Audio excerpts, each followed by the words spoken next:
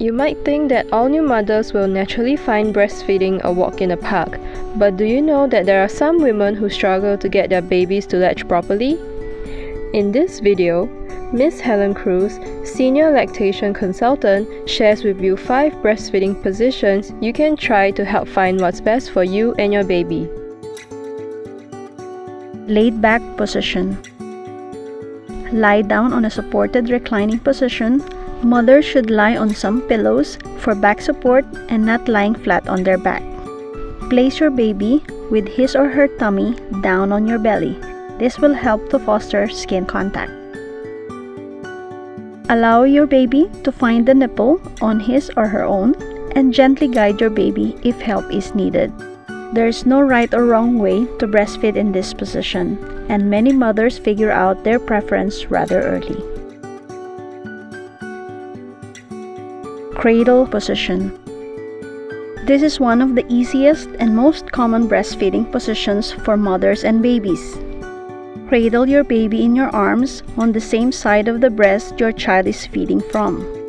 The crook of your arm will act as a pillow for your child's head to rest on as he or she is turned towards you. Support your baby's bottom with your hand. For newborns, their head and bottom should be in line.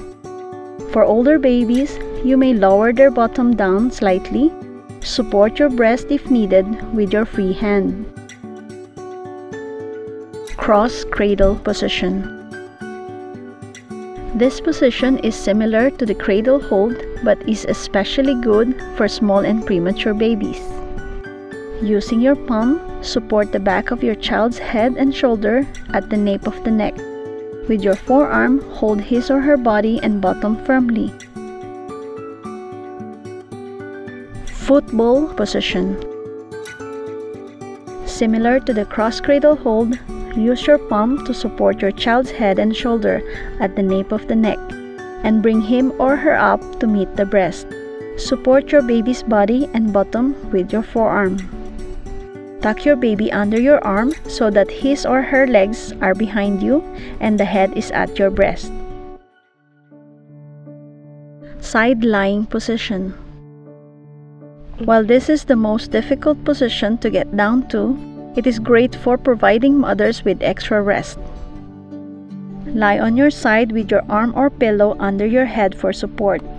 Your baby should be lying on their side with their mouth near your nipple. Use a rolled-up receiving blanket to prevent your baby from rolling away.